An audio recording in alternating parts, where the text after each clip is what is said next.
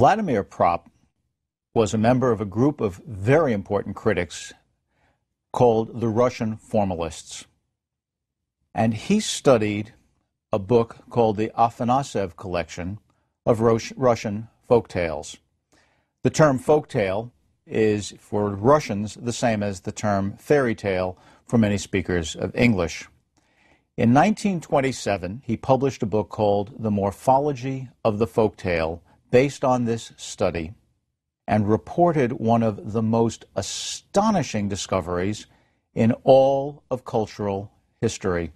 He discovered the universality of the structure of true oral folk tales, or as we would say, if they were truly orally composed, fairy tales. These were precisely the kinds of stories the Grimm brothers had purported to publish. Propp's discovery included 4 theorems. That's his term for what he discovered.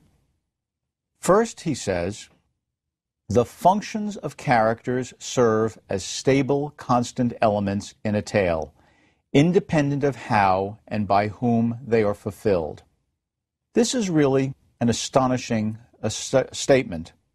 According to his introduction, he read these tales in order. There are about 400 in the Afanasev collection. And by the time he had finished reading the first 10, he already had every one of these functions found. The rest of the reading merely confirmed that these common elements, these things that characters do, happen again and again and again. The second theorem is that the number of functions that is known to the fairy tale is limited. That is to say, you can't just keep making them up. In fact, there are 32. A large number, but not larger, for instance, than the number of pronouns that we know how to use quite comfortably as native speakers of English.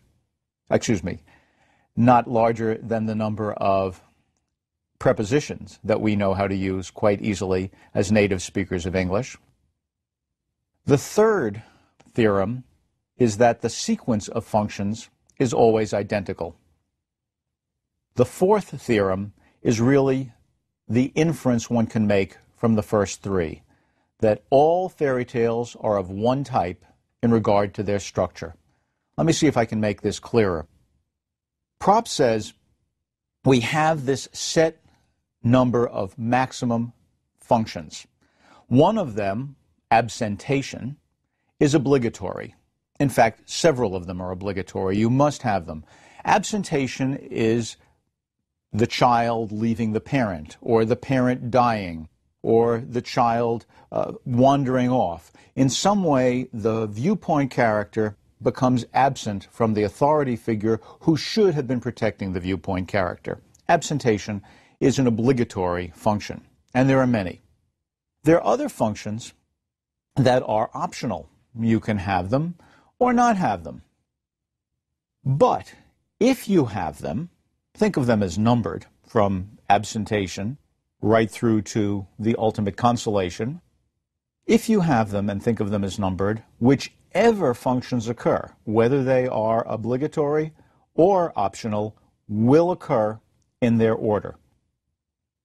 Now, there are some small exceptions to this. For instance, the leaving of home, departure, and return are optional. But if there is a departure, there must be a return. Right? In addition, some functions, according to Propp, can triplicate. So there is the function, for example, of testing the protagonist. But in some tales, instead of the protagonist having 1 test, the protagonist has 3 tests. It turns out that Propp was wrong in one tiny detail. It is not universally true that those functions triplicate. Had Propp said that these functions multiply, he would have been universally correct. It turns out that in Western culture, tales, functions that can multiply, triplicate. In Southern Asian and North American cultures, native North American cultures, tails, functions that can multiply, quadruplicate. And in East Asian cultures, they duplicate. But within those cultures, the number, the multiplier, is constant. And in all other regards, Propp turns out to be right. For true oral tales, there is a single known function. There is, in other words, in the basis of fairy tales, something that tells us about the basic narrative structure that all human beings share, regardless of how far apart their cultures may be. Propp laid the foundation for the study of the founding tales of diverse cultures. Albert Lord, an American professor, in a famous book called The Singer of Tales, demonstrated how one could have oral composition of works like the Odyssey and Beowulf. He showed, taking a hint from this notion of functions from Propp, that you could have a complicated narrative in which one knew only the basic nuggets, as it were, of the story in order. But then one could have sort of standardized verbal formulae, like the wine-dark sea or wily Odysseus. Oral tales were collected in the Balkans. Lord went and listened to people apparently sing epics, things that would take nights around the campfire to recount. All of the people sitting around believed that the singer was giving the same tale verbatim that they had heard on other occasions previously. But Lord was able to actually tape record these, transcribe them, and discovered that while the nuggets were the same and the formulae were the same, within the structure that the rhythm of the singing created, the singer was able to make variations from telling to telling of the same tale. They struck the hearers as being the same, but they were not identical. They were merely the same in nuggets, like Propp's functions, and formulae, certain verbal structures. Using Lord's insight into scribal manipulation, that is, how it is that the written down versions have changed what the oral composition was, and Propp's discovery of universal structure, we can see that the most successful of Grimm's fairy tales follow the oral tradition.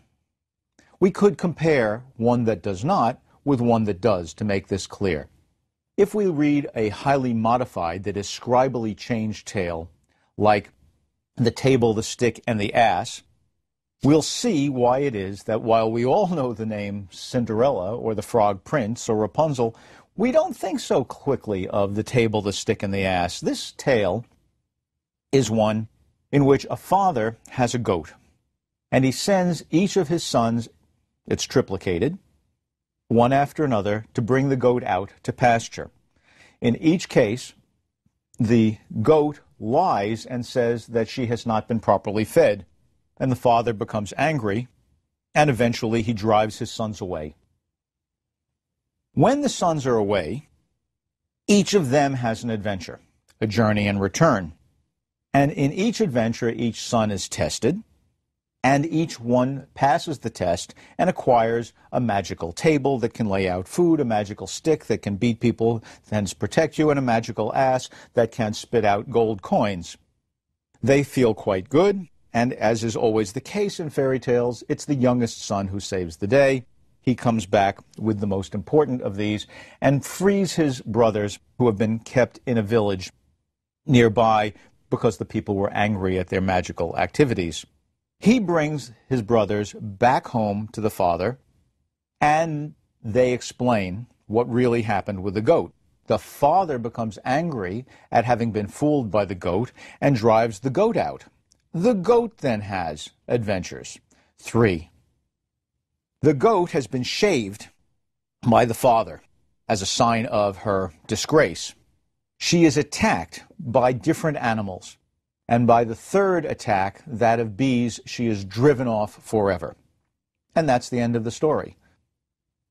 So, is it a story about a goat? Is it a story about fathers and sons? In fact, you can think of this as three separate stories. There's the story of the goat who makes believe she won't eat. There's the story of the sons who come ultimately to be able to have power and return and take over their home. And then there's the story of the goat who is being punished by the other animals. By interconnecting these, by submerging one within the other, what the Grimm brothers did with the tales that they collected was produce a story that they may have liked literarily, but it violates the fundamental Proppian structure. We can see the work of the scribal hand destroying the elegant simplicity of the Proppian structure. Now, by comparison, we have the Frog Prince. Now, the Frog Prince also turns out to be a learned story. The Frog Prince, by the way, is not the story that most of us tend to remember about kissing a frog and having him turn into a prince. It begins with the princess, who goes out into the woods to play with her golden ball, and she is so beautiful that the very sun stops and looks down at her in admiration. The sun being the oldest symbol of a monotheistic God, the golden ball being a symbol of God, and as well as, of course, royalty, and she throws it up in the air, and she's playing catch with it, but she misses it and falls down into a well of water so deep that she cannot even see it. A frog nearby says, "I will get you back your ball. If you will be my playfellow, let me eat at your plate and sleep in your bed." She agrees. He goes down into the water and comes back out with the ball. We remember, of course, that water is a sign of fertility. Frogs, because they can move from one realm to another, suggest the possibility of one kind of life transforming into another. But she really doesn't want the frog, so she takes the ball and she runs away. The frog hops after her. This is a retelling, in an interesting way, of the story of Atalanta, the story about a girl, a princess, who would not be willing to marry, despite her father, the king, telling her that she must, unless a man could come along who could beat her in a foot race. Hippomenes is the beneficiary of the mercy of a goddess, who tells him where he can find the golden apples of the Hebrides. He takes those golden apples, and as he runs through the forest, he drops first one, then another, triplicate. And Atalanta keeps stopping to pick up one after the other. So Hippomenes beats her back to the castle, and though she does not want to marry, the king says she must. All right, she must. But it turns out marriage agrees with her, and she's glad that she had to submit to authority. In the case of the Frog Prince, the frog hops back and comes into the castle after the princess. The king says, "What is this?" The princess explains what the frog is doing there, that she had made this promise, but the frog is ugly. The king says, No, you must fulfill your promise. So he hops up on the table and eats out of her plate. He's trying to be her playmate as well. And then after the meal, he hops after her to her bedroom. She takes one look at the frog, and in the Grimm's version, she picks him up and flings him against the wall, where he smashes and falls down, instantly transformed into a handsome prince. Seeing the prince in her bedroom, this all looks a little different to the princess, and they live happily ever after. Now, the story here follows an exact Proppian structure. It begins with the absentation of the princess from the prince, from the king. It has a test. It has a magical gift. It gives us both departure and return, and so on. Even though we can see, because of its connection with the ancient Roman Ovid and his description of the story of Atalanta, that this is a scribal change of the oral tale, it makes no difference. The tale persists, and its meaning stays with us. So, as long as we keep this structure, we know we can hang tremendously powerful meanings on them. Authority, who can tell you what to do, is clearly important in fairy tales. In Rapunzel, for example, the witch has authority, but she can be flouted because the heroine has fertility and the witch does not. In The Gallant Tailor, we have a youth, a young man, who's a liar, like the girl in The Three Spinsters. He kills seven flies with one shot and is so puffed up with his own bravery that he embroiders a saying on his own belt that says, 7 with one blow. He's taken to be a great killer, and he lies his way into a position in which ultimately he becomes a king. Why is he allowed to do that? Because he has youth. There's the story of Rumpelstiltskin. A miller's daughter claims to be able, she's lying, but she wants to get on the good side of the prince, to be able to spin straw into gold. She can't. But along comes a spirit of the woods, Rumpelstiltskin, who says, well, I'll do it for you if you like. But like the witch in Rapunzel says, but when you have a child, the child must be mine. He does spin the straw into gold. She does marry. She does have a child, but then she's unwilling to repay her part of the bargain.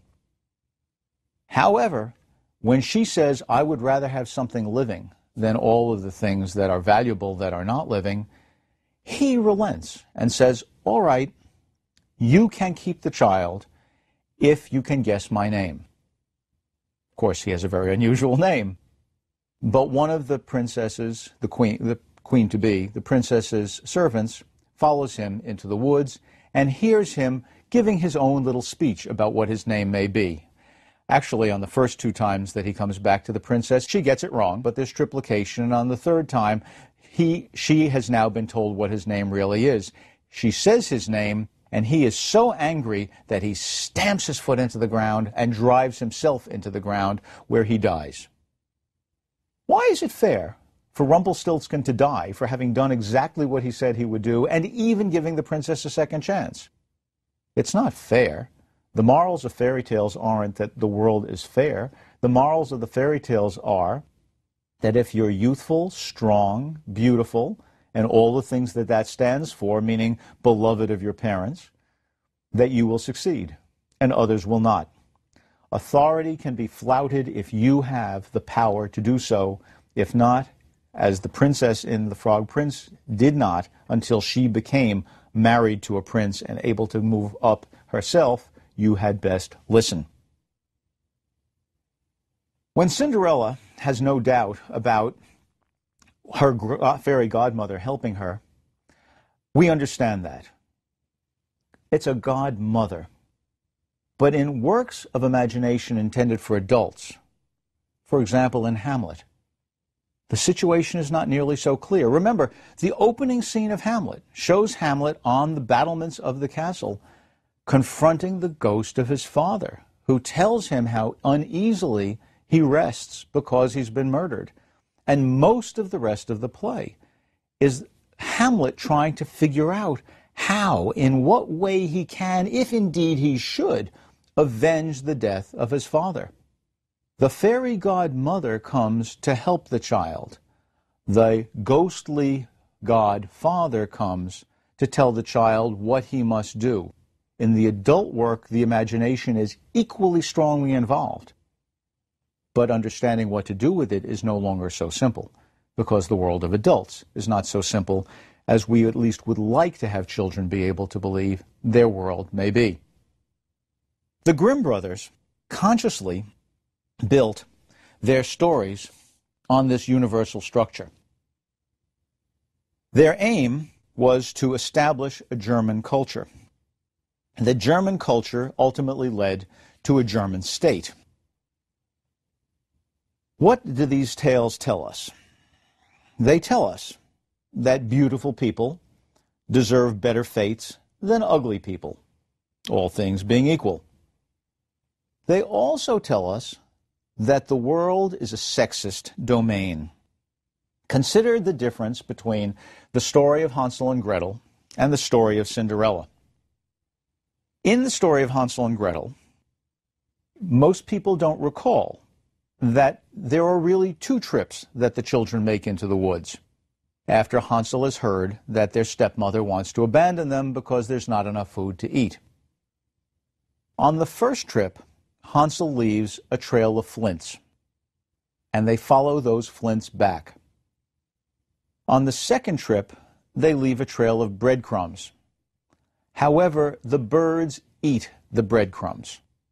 It is because the birds eat the breadcrumbs that the children are left in the woods, where they encounter the female witch, who has an attractive house made of food, but the food is only a lure because she wants to make the children into food herself. Why is it that the flints worked and the breadcrumbs did not? We get the answer by looking at Cinderella. In Cinderella, after the stepmother throws the lentils into the ashes, the birds come down and pick the lentils out for Cinderella. They don't eat them, though they could eat them as easily as they could eat breadcrumbs. Cinderella is female, and food is the domain of females, universally in Grimm's fairy tales. Flints are used to strike fire in a rifle. That is the domain of males. In Little Red Cap, or Little Red Riding Hood as it's more usually known in English, the huntsman comes and aims his gun at the wolf, but thinks someone may be alive in there. When he picks up scissors to cut open the wolf's belly, he's using a female implement, and when Red and her grandmother come out, we have an ironic kind of birth, where they then become the fertile, powerful figures and undo that birth when Red sows the stones into the wolf's belly. We have male domain and female domain. And if males do what males should do, they will succeed. If females do what females should do, they will succeed. But if they try to work in each other's domains, they will fail. The Frog Prince is not a frog. Our memory that the kiss turns the frog into a prince is false. Not only is there no kiss, but rather an act of violence, but the frog, we need to understand, had already been a human being. The frog is not turned into a prince. He is turned back into a prince. The sign of his fundamental humanity is that he speaks. And in fact, in the world of fairy tales, we have equally well a set of distinctions, just like that between male and female, that lets us know what should count as human and what should not. So that sometimes we will have talking animals in the same tale in which other animals do not speak. There's one tale in which a mute horse is slaughtered by his rider to feed a society of ants, the king of whom begs him for help. We know that those who are of us deserve our help. Those who are not can be used. The world of Grimm's fairy tales is, in fact, somewhat brutal. As we look at these tales, we have to understand that they can be used to shape many morals. Males, in general, are better than females. The way in which Cinderella achieves her consolation is not only by moving up socially, but by submitting to the authority of a man. We know that the higher social orders are better than the lower social orders. We even know that life in the city is better than life in the country. With all of this being integrated into tales that hang on a fundamental structure that all human beings share, the question arises, what can you do with this? The Grimm brothers, of course, decided to make Germany, as it were. In their own lifetime, besides publishing 3 volumes of stories that together came to somewhat over 200. They also published a single version of their tales, a small select group, their favorites. And in that group, they had a tale called The Jew Among the Thistles. This particular tale is one that got dropped out in the late 19th century when people published one-volume editions of Grimm's fairy tales, and then was brought back in again during the Nazi period, and has since been expunged again from one-volume editions of Grimm, although you can find it easily in the complete works. The story of the Jew among the thistles goes like this. There was, we are told, an upright, hard-working, kind-hearted servant who gives a dwarf the only money that he has. The dwarf rewards him by giving this kind-hearted, upright servant a magic fiddle that can set anyone who hears it dancing. The Jew, not even a Jew, but in the Grimm's telling, the Jew, happens upon the servant and tries to cheat him. The servant throws him into a briar patch and starts fiddling. The Jew has no choice but to dance, and he dances and dances until his beard is torn, his clothing and flesh are streaming with tatters, and he calls out in a phrase that the Grimm brothers seem to think was quite fun to listen to, Oy vey, which of course is German.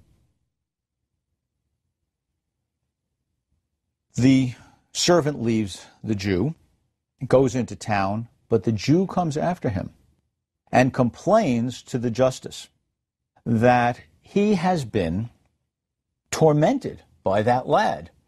There is a trial, and the lad is convicted. As he is standing on the gallows, he begins to fiddle again, and the Jew begins to dance. And everyone sees that, in fact, the Jew did something wrong, and for that, the lad is left off the gallows, and the Jew is put in his place and killed. Now, we've seen often in Grimm's fairy tales that our idea of justice may not be everybody's idea of justice, that an attempt to cheat that fails ultimately leads to a happy idea that the attempted cheater should be killed, seems entirely wrong. While the actual robbery that the upright servant performs by taking away the Jew's money with him goes unpunished. However, the Grimm brothers didn't really collect oral folk tales. The Grimm brothers were professors, and we all know how professors rely on the help of friendly graduate students. They sent their graduate students out to the farms to try to collect tales, and their graduate students wrote them down as best they could. There were no tape recorders in those days. In fact, shorthand hadn't yet been invented. The Grimm brothers themselves went to the neighborhood they lived in, and they talked to a number of housewives, middle-class housewives, who told them the stories they sort of remembered. And Jakob was in charge of this collection activity. He then took versions of the stories and gave them to Wilhelm, who went through the repetitions that we would naturally expect and tried to come up with single versions of the tales, which he then made to sound good and published them.